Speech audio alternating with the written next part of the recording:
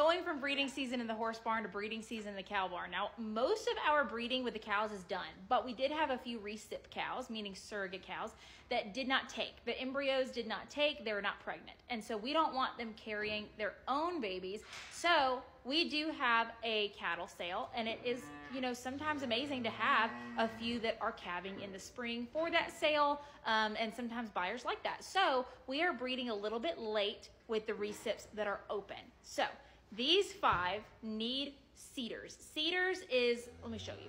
Okay, it looks like a giant IUD. I promise it's like, well, I mean, kind of. It makes you think you're pregnant. It makes them think they're pregnant. It has progesterone in it. So we put the CIDRs in, leave the CIDRs in to make them think they're pregnant, and then when we take them all out at the same time, it allows us to sync them up with each other or with the donor cow, and then we put the frozen or the conventional embryo in when they're perfectly ready for it.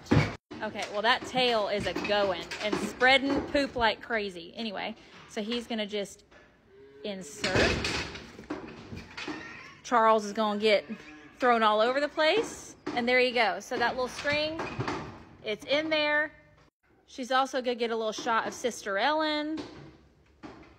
There we go. Number 5, so that's literally how quick it was. It was so easy. He's gonna let her go, and then we're gonna do the others.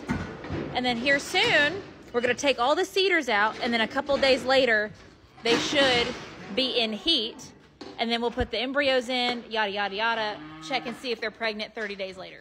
And with both frozen and conventional embryos, which is what we do, it's about a 30% success rate.